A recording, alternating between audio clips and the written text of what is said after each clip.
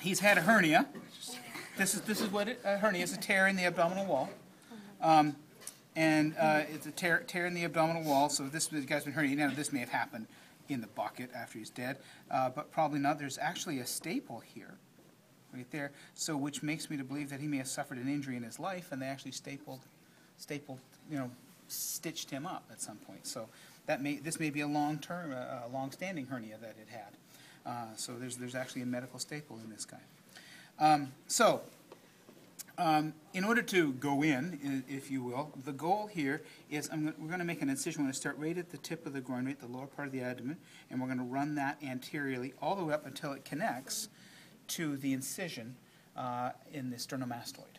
Okay, so we're going to come right all the way up the external abdominal obliques from the groin all the way up through. And of course, the ticket here, I would suggest, is not using a scalpel.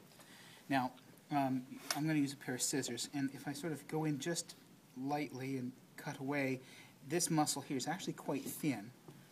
And as I cut up through it, although these scissors are awful dull, there we go. I want to keep this, just like when we did the other dissections in grade 11, you want to keep the point of the scissors up because you don't want to cut down through the intestines. That could get messy, if you know what I mean. All right, and that wouldn't be fun for anybody.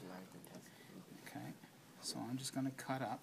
Now, once I get right up to the sternum, this is where life is going to get a little tougher. Boom, boom.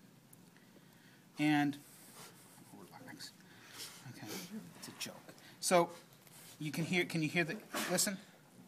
No, I did it already, so there's a little crunch. There, oh, I love that sound. All right, so I'm going to continue. There we go. Oh, that's a good one. Then I'm going to connect it. There, look at that. Connect. There we go. Okay, so, oh, beautiful. There I've made that. Now, the diaphragm, because this guy's a mammal, he has a diaphragm. And so when I open him up, there's no way I cannot open him up without tearing the diaphragm. So that muscle, the diaphragmatic muscle, is going to be torn when I open him up just by default. So you'll hear it. There it is there. You can see it's still together. But see it there? Right there. But as I pull, it'll tear. Okay, and that's fine.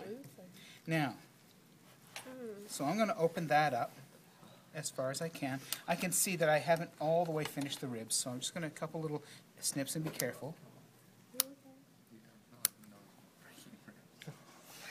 I love it. Okay, here we go. Okay, so now I'm going to make 2 more incisions here. No, it's not blue shell. Okay. Now, in some of your cases, when you open them up, this could be, rather than clean like this, there maybe looks like a layer of brown tissue all over it.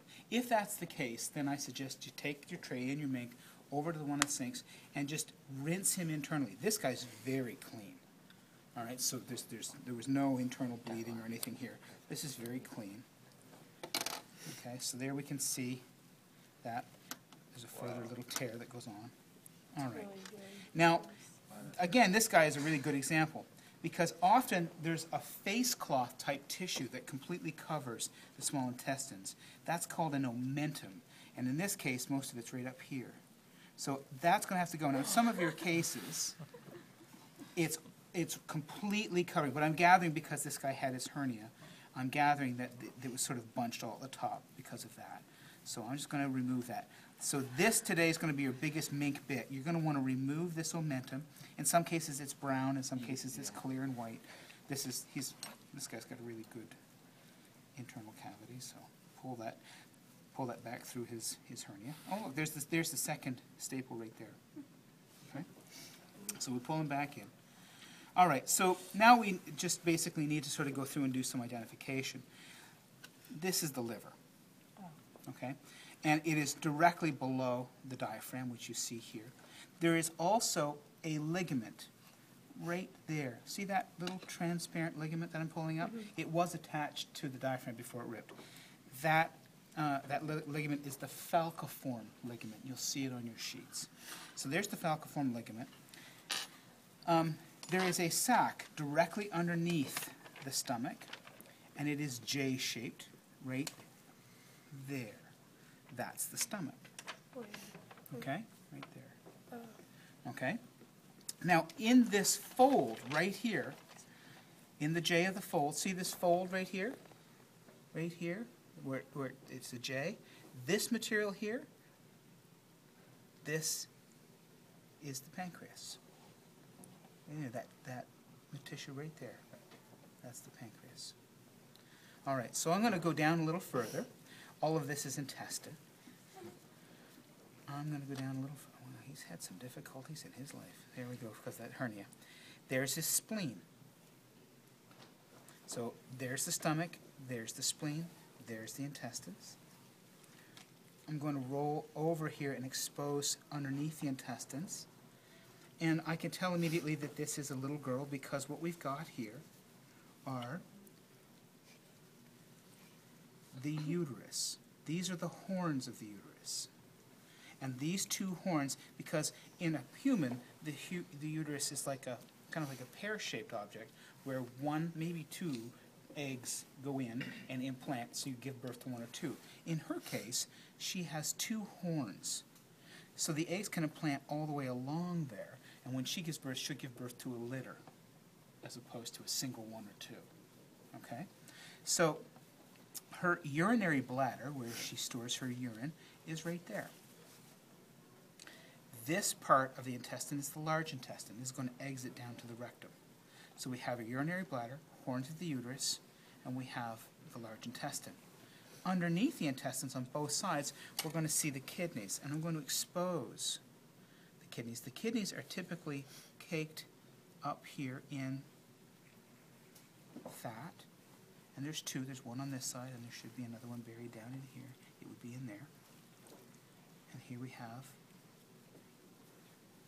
the right kidney.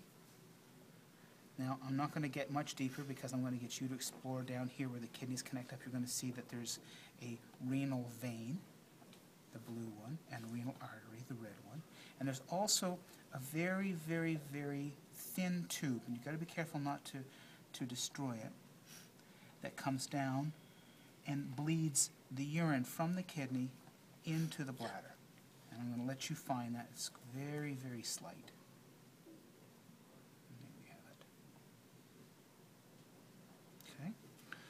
That's the ureter. Again, this is more of the liver. Now, the gallbladder in these guys is right between the lobes of the liver. It's a little bladder. See it? Right there. There's the gallbladder. Okay? There's your gallbladder. So I'll go up here. And I still haven't quite cut this enough yet. Here we have, above the diaphragm, we have the lobes of the lungs. Sandwiched right in between it is the heart, which is here. Now the heart is covered in what amounts to a little baggie, and I'm actually, this is called the pericardial sac, and I'm actually going to reflect that, which means tear it. And when I tear it, you'll be able to see and remove sort of that little section. Ta-da! You'll be able to see the two ventricles of the heart and the two atria. There's one right there.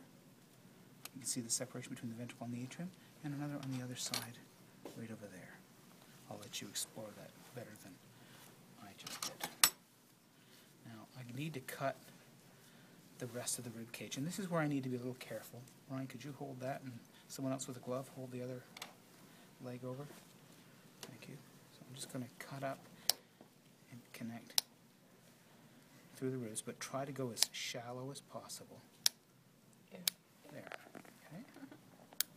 There. Now, here I need to be a little dainty, because what I need to do is try and expose some of the circulatory system. All right, so here we have the two lungs, here and here. This tissue here is the thymus gland, right here, this thing. And in order to see the arteries and veins, I'm actually going to remove it. It's one of the things that you can sort of get rid of here, so that you can expose more of the arteries and veins, which really sort of stand out. So the thymus and the omentum are the two parts that we're actually going to remove today. And I'm going to start looking in here and exposing, without tearing, arteries and veins. And what I'm going to start to discover, and I'm going to let you do this, that I'm going to find the aorta, I'm going to find the subclavian, I'm going to find jugular veins, I'm going to find carotid arteries, I'm going to find all of that stuff up in here. And I'm not going to identify them for you now. I want you to go through and find them, but I'm just sort of showing you the location. You're going to want to remove the thymus, and then you're going to want to sort of get under here and probe and free them up and try to identify what's what by their positioning and where they go. Okay? Cool. And you can really get nice here. And I'm just probing all that clear stuff away. There's days when you want to be brutal. There's days when you want to be a little more tender with it so you don't rip things. And so I'm just coaxing it apart. Here, that's not, I don't need that. Okay? And then I should be able to get in and use my diagrams and try and discover a lot of the arteries and veins. Oh, I just made a mistake. That's okay. Okay? All right. And then I'll let you go through and do the rest of the ID. Great. Okay? Any questions? Let's get on.